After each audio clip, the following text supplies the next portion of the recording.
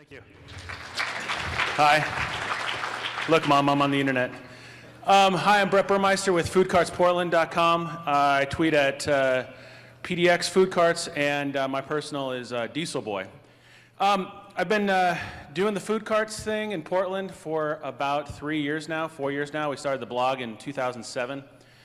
We have about 8,000 fans on Twitter. You guys will add the next couple hundred, please.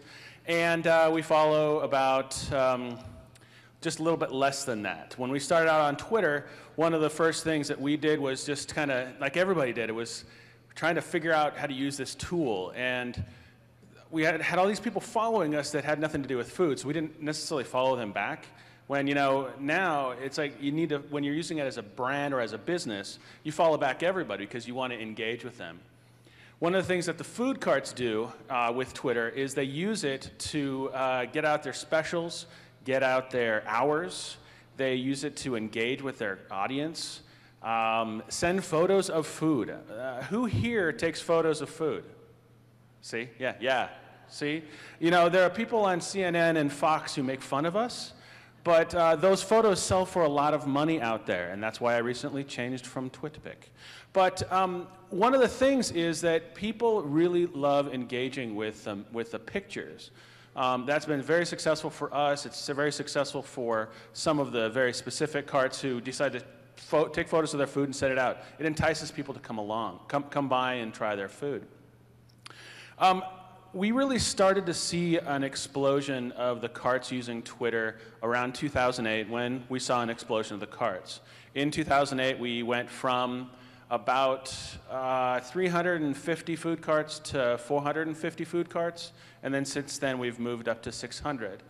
About 300 of those food carts are available any given day. Out of those, we have about 130, 140 carts that actively tweet. So it's a good 50%. There are a lot of food carts out there that are not ever going to get onto social media or even have websites. They're usually ethnic carts. They're older people who have had a cart for 50 years or they're not tech savvy. We try to bring them into the fold. We try to give them advice. I try to offer them help so they don't understand Twitter. It's like, huh? What? I went to the bathroom? What? Huh? You know, that's some of the perceptions out there. Early on, some of the real embracers of Twitter, they mentioned at Whiffy's. Greg Abbott of Whiffy's Fried Pies, he dove in. And he was also a techie guy. He understood technology. He understood Twitter.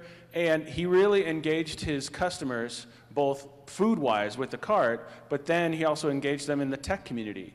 And once he launched, his first, one of the times I talked with him, he said, I'll plan on probably opening the cart, seeing how it goes, and then, take a few days off a week to work on things and kind of, revamp the cart and do some things.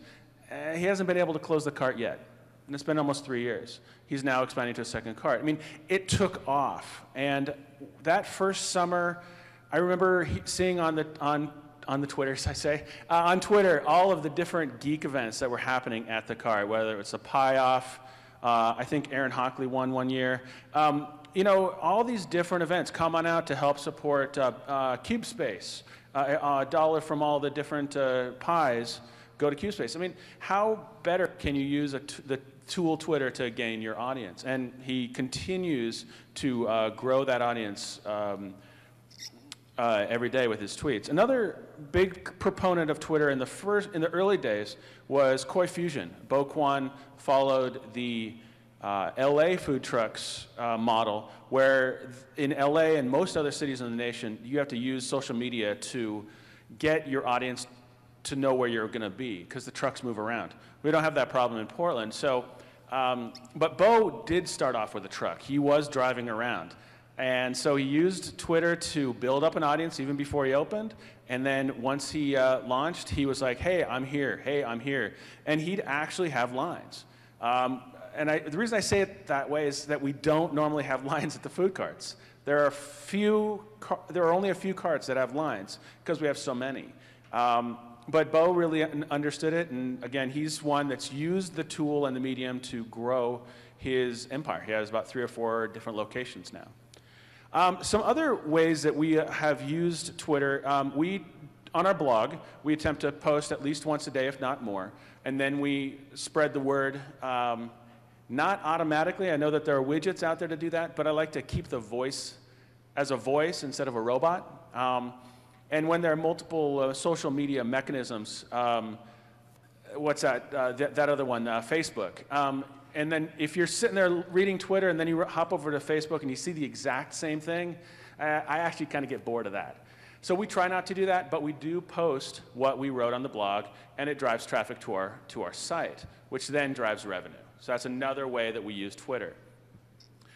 We've seen some examples of where Twitter can be used for evil, in a good way. I visited a wonderful food cart, Addie's Sandwiches, a couple years ago. She was an early adopter of Twitter, and she was one of those carts that was early in the artisan food, really trying to change the game of what we expect for food carts. I went, had an amazing, I believe it was Gruyere and Brie with some chocolate sauce on it, sandwich. And I wrote this post, and I posted it on Friday. Kind of got an email later on in the day going, thanks for the nice words. Please warn me next time. Because she sold out in like an hour. Because she wasn't prepared for the amount of people.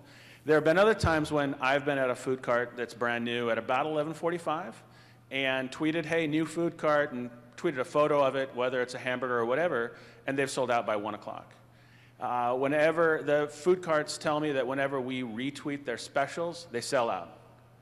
And it's become a mechanism where people are watching between 10 and 11:30 going, what am I going to eat for lunch? What am I going to eat for lunch? What am I going to eat for lunch? And I try to spread the love, even to carts that don't even have Twitter.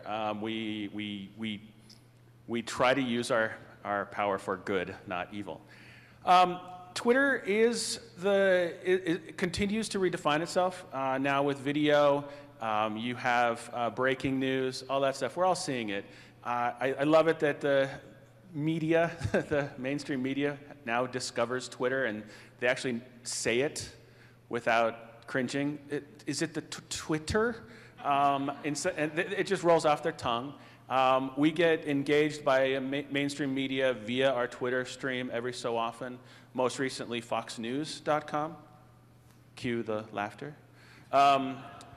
It's a wonderful tool to engage. And they talked earlier about meeting people. I'll be walking down the street and people are like, oh, you're the food cart guy.